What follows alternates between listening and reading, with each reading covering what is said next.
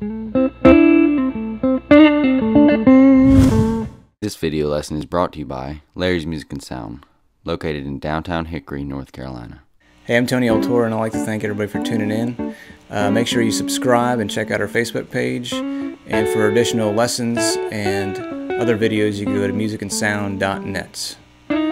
Today we're going to talk about, we're going to take the blues scale and our major pentatonic scale, and we're going to combine them and create kind of a hybrid scale, and look at some different ways of using that over a chord. Okay? Alright, the first scale we're going to play is an A minor blues scale, and it goes like this. And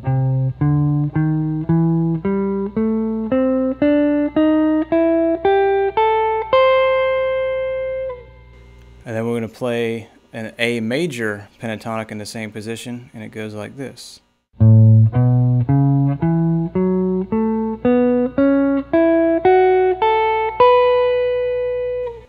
Then we're going to combine those and make a so-called hybrid scale, and it will sound like this.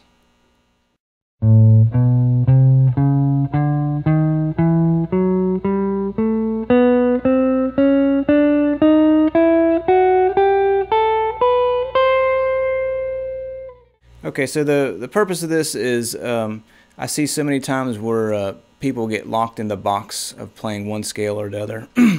And this is kind of, I came up with this, well, it's really not an original idea, but it helps me get out of just playing in the box and looking at my fretboard in a little different way, and approaching playing certain notes in a different way in different configurations, where it doesn't sound so much like I'm playing a pentatonic scale or a minor blues scale or a major blues scale.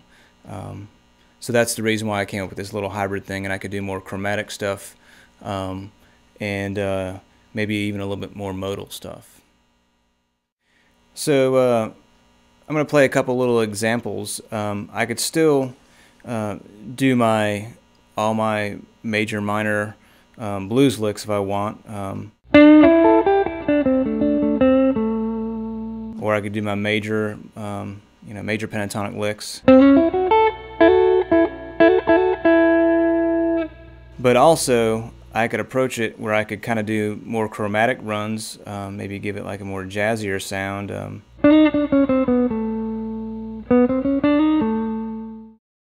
I could also do some other things and it kind of sounds maybe more of a modal Lydian kind of sound.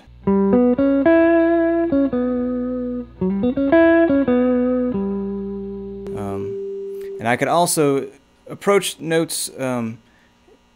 People don't think of using chords too much or playing more than one note at the same time, but you could come up with some cool jazzy sounds too by just stacking certain notes together and playing them. You know, if you want a dissonant sound, I kind of like that sound. So those are some examples that you could kind of do with these patterns and with this scale. And also think of, speaking of patterns, think of sequences where you take something very similar and repeat it. So maybe,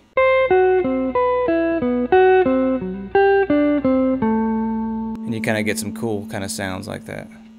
So I'm just going to set a loop over an A dominant 7 chord, and just kind of use this hybrid scale and use some of those examples I showed you and see how they kind of fit, how they mesh with that chord.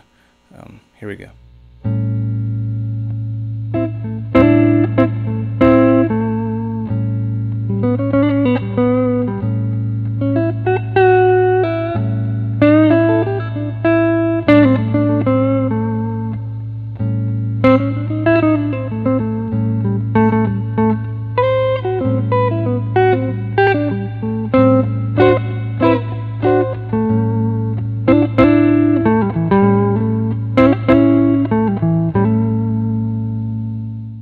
And so that's it. The main thing is just to think outside the box and don't get trapped in that box of the pentatonic scales or the blues scales. So try doing that.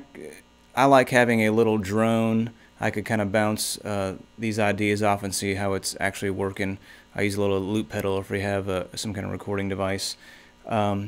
But till next time, thanks again. Make sure you check us out on Facebook. Make sure you subscribe. And for additional lessons and other videos, go to musicandsound.net. Okay, thanks.